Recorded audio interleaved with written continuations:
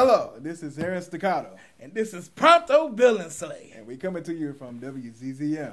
Wazzam, Channel 3 News.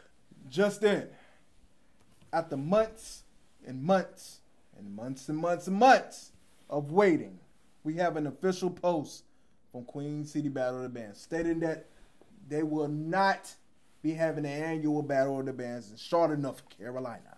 I know you fucking lying. First, we have Honda Battle of the Bands flake on us. Now these rascals. That's not it. They also stated that they will be changing the name to National Battle of the Bands. You must be kidding me. I'm not. You must be kidding me. And they also stated that they will be having it in Houston, Texas at the NRG Stadium the weekend of August 30th, 2019. Look here, and look, if they're going to have it in Houston, H-Town, why would they not give it the name, the Dirty Sprite Battle of the Bands? It makes no sense to me, Aaron. What can we do about this situation? You know what? Good point, but you know what? I can't tell you too much. That's all the post said. I can't really tell you. Ooh, wait a minute. Wait one goddamn minute.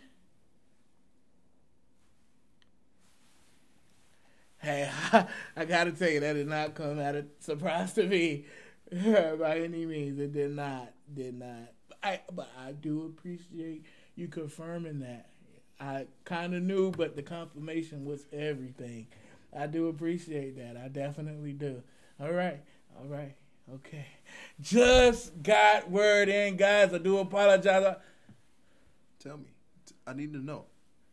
Hey. Tell me. Baby, you just said the same exact thing. Hang up. You definitely said the same exact thing. I appreciate it, but we are on live right now. Fucker. I just got word in, Aaron, that 337 band for the Summer Jam Battle of the Bands 2018 unleashed the wrong dragon guy. You telling me they unleashed the wrong dragon? Indeed, man. They indeed unleashed the wrong dragon. You know what? I'm not even surprised. It did not sound like anything like the dragon I'm used to that Cisco unleashed in 1999. That is real. I definitely was a big fan of Drew Hill and Cisco. Yes. Definitely. But it kind of still, for some reason, bring me back to my childhood. I can't pinpoint. You know, it actually reminded me of the PBS Kids hit show that was actually, I believe, in 1999. Also, Dragon Tale. Oh my God! That show too. Yes, it was a little happy, a little bit, and being that they had those Baja Blasters looking colored shirts on, it kind of reminded me of Org. Yes, I see where you're going there, but you know what? If they plan on unleashing any dragon anytime soon, they have a Battle of the Bands on the 30th. Oh, yes, which is in like a week or so. They need to get that dragon fiasco situated. I agree. Well, speaking of Summer Band Jam, it was brought to our attention that it was too many niggas on the field recording band footage, and it was frustrating to the people that's known to do band media. And I quietly understand that. You know what? Where did you get this information from? I got it. You know where I got it from? I got footage. Let's just watch the footage.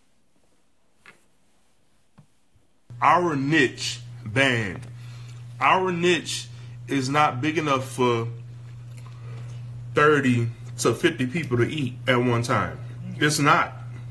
You may think it is, but it's not. It's not at all. Oh wow. Aaron, what do you get from that? Well, just that little bit of footage.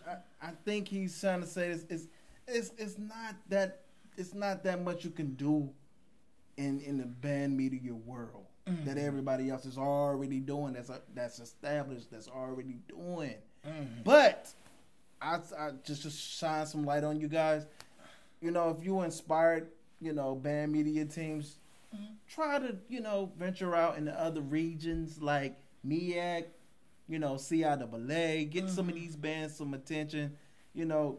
Diversify a little bit. Yeah, just diversify a little bit so everybody can see different bands. Nobody just want to be, you know, showing light on the same band event. I don't look at it like that. How you look at it, Pronto? You want my honest opinion? I really do. You want my honest opinion here, Aaron? Well, honestly, what I think he's trying to say is, if you don't have 2,500 plus subscribers, you need to go and sit your ass down.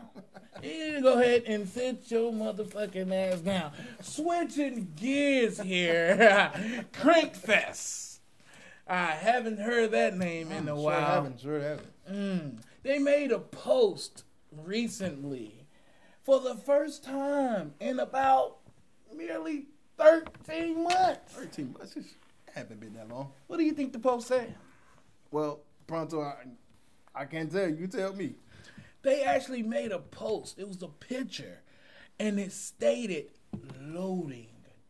Now, it was just a simple black and white picture that said loading, but I think that's a loaded post. It definitely is a loaded post. I think they were just trying to tell us that they're not going to leave us hanging like Queen City Battle of the Bands or, you know, Honda Battle of the Bands, that they're in the midst of working things out. Everything is going as, you know, as planned. It's just in the process. We're in the process of getting things done. Well, we're still going to have our luxurious band event. Well, you know, Aaron, I honestly hope that is exactly what they're saying, because our little band hearts are a little torn at this moment. I know mine is really torn to pieces. Mine is too. I was really looking forward to that Queen City Dirty Sprite H-Time. You know how we get that? Oh, shit. I was really looking forward to that. You know, so I hope they're loading up a new heart for us that everyone else looked to tore down of us. You know, they tore mine little heart down. I hope they're loading up a new one for me here. But hey, guys, I think that's all we actually have for the night on WZZM. Wazzam, Channel 3 News. Ooh, that motherfucker.